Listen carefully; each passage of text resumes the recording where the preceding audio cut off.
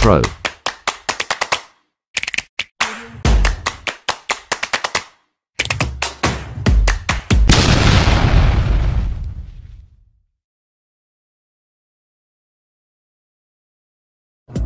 More than 50 years ago, we ventured to the moon, and now we look back to our own planet.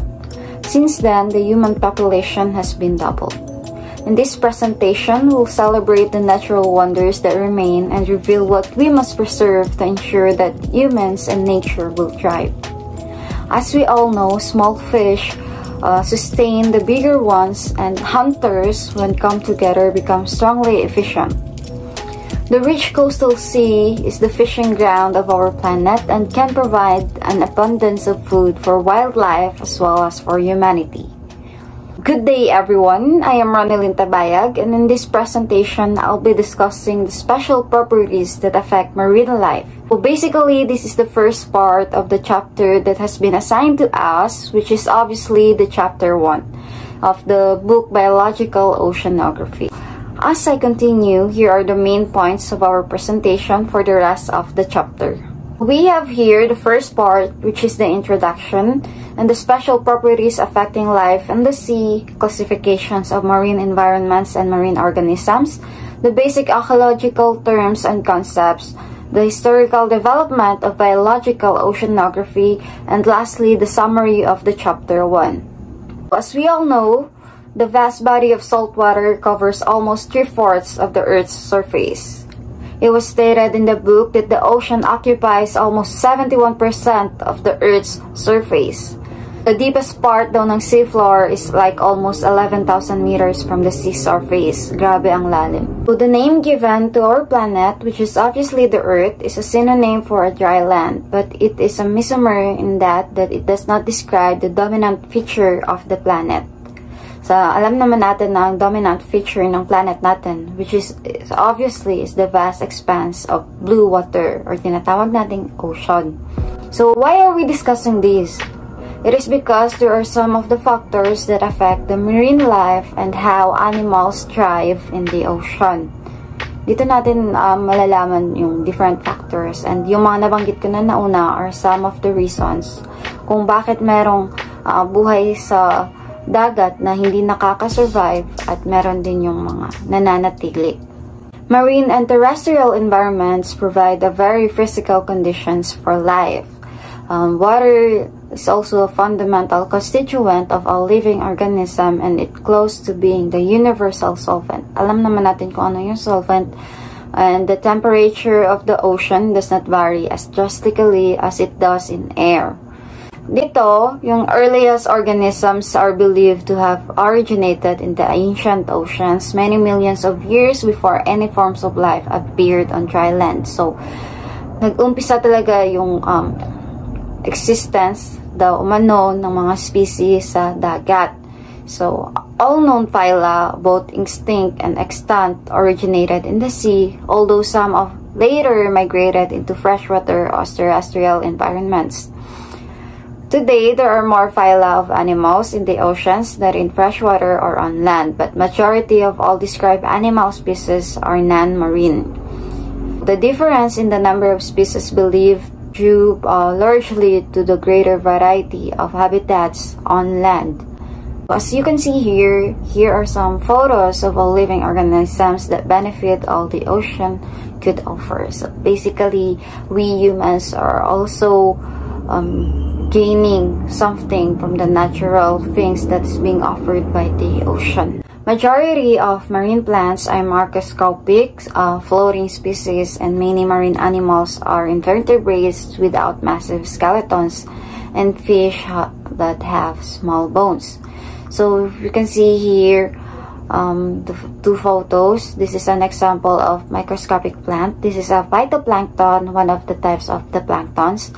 And alam naman natin na planktons are considered as drifters kasi dinadala lang sila ng alon or ng waves. Invertebrates naman without massive skeletons. Ito makikita natin yung example sa pictures. On the other hand, certain properties of the sea are less favorable for life than conditions on land. Plant growth in the sea is limited by light because only about 50% of the total solar radiation actually penetrates the sea surface, and much of this disappears rapidly with depth. So alam naman natin na ang light plays a vital role enable for a plant to survive. And yun na nga, as stated, na 50% lang ng total radiation yung nakaka-penetrate sa surface ng sea.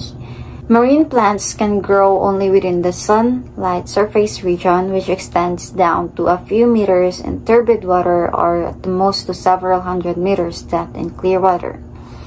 The vast majority of the marine environment is in perpetual darkness, yet most of the animal life in the sea depends either directly or indirectly on plant production near the sea surface.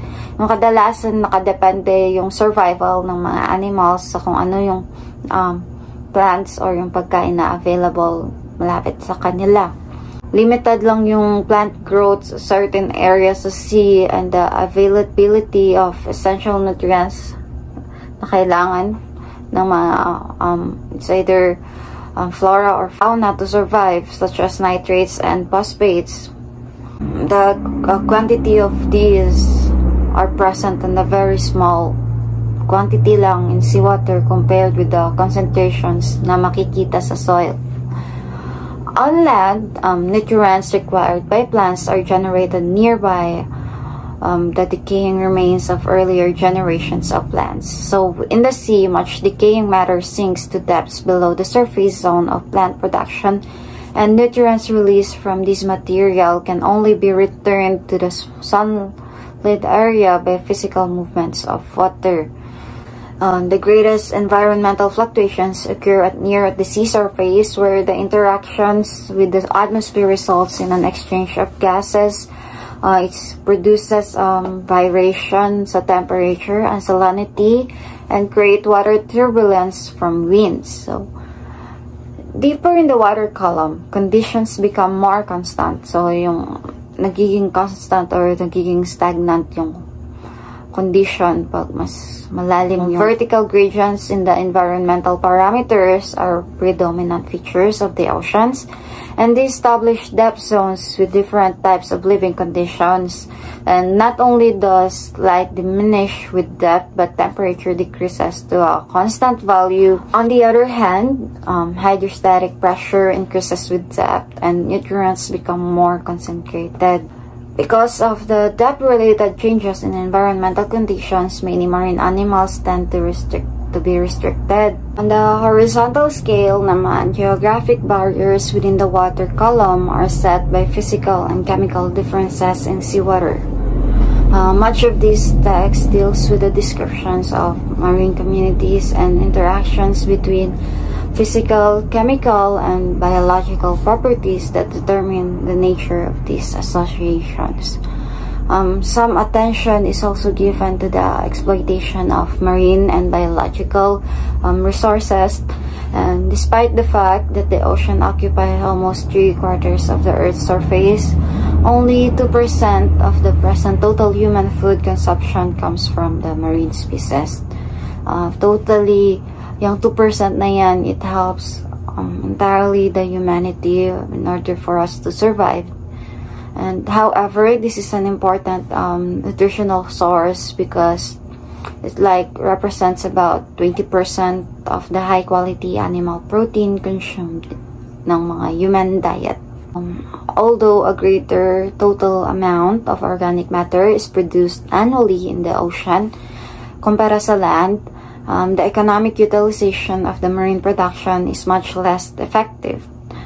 And one of the branch of biological oceanography, which is fisheries oceanography, is rapidly developing a field that addresses the issue of fish production. As we all know, napapanahon ngayon na issue yung overconsumption ng mga isda, as well as yung hoarding ng mga marine life, and sadly, there are some pa din na nakakalusot with this certain issue. The term marine and aquatic pertains to water in general. However, marine is specific to those things in and around the ocean or seawater. Marine life encompasses a broad range of plants and animals living in various ocean ecological systems throughout the world.